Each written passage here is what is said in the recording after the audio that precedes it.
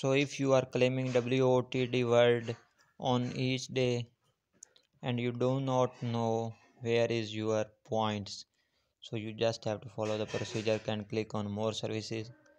Scroll down, scroll down, scroll down a bit more, scroll down, and here you have to click on rewards hub. After clicking on rewards hub, you have to wait for loading.